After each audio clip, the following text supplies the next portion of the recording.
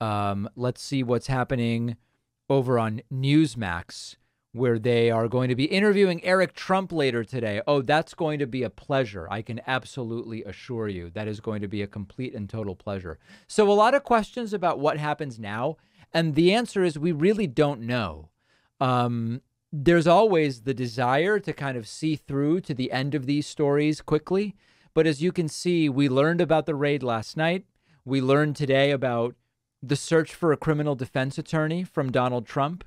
And quite literally months may go by and nothing else may happen. We just don't know. The big speculation is Trump now going to declare that he is running for president because he believes that it will somehow shield him from legal liability?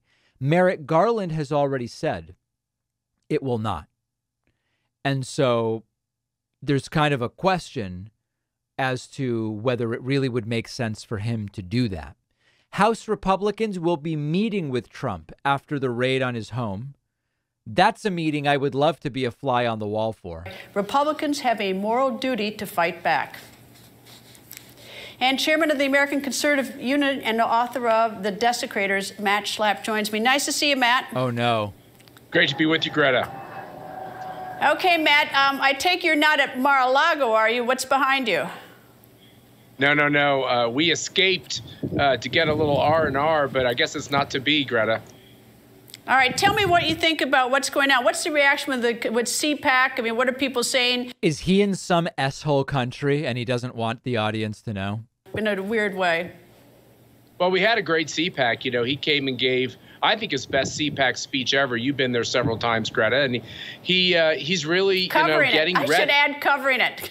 Covering it. Yes, that's right.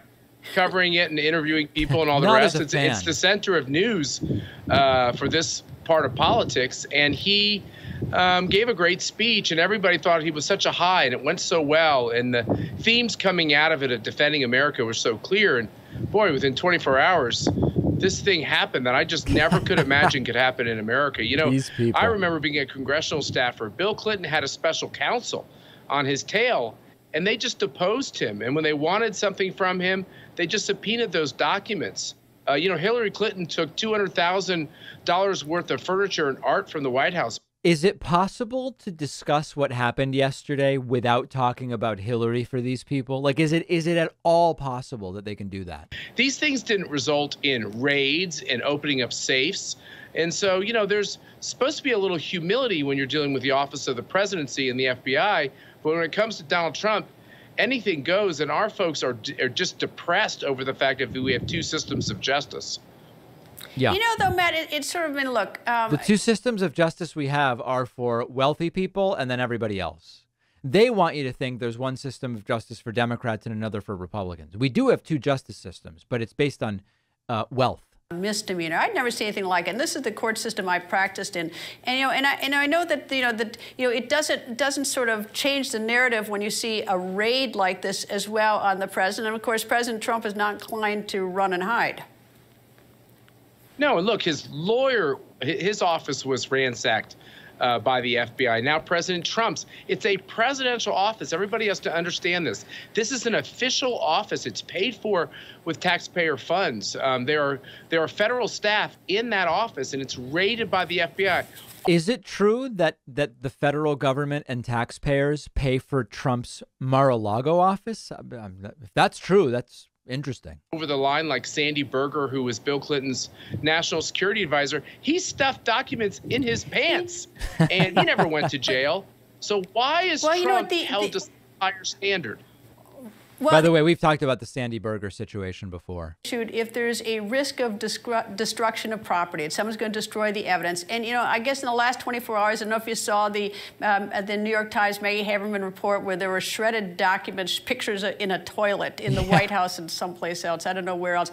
I don't know if they're using that to bootstrap it. I don't know what it is that they think they're going to seize. I don't know what it is, but it certainly is. There's the picture right there. That was all over the news. I don't know if that's what they think that they're going to. That he's going to throw all the documents documents down Mar-a-Lago's sanitation system? I don't know.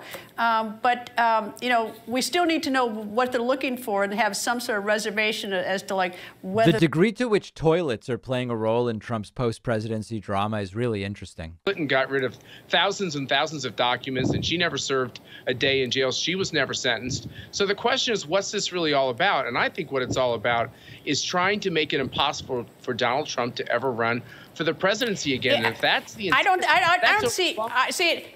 I meant to ask Alan Dershowitz about that, because I think the Constitution's pretty plain what the qualifications are to run for president. I don't think you can create a statute or a law or anything else to say someone can't, no matter what the person's done. What do you do if an AG?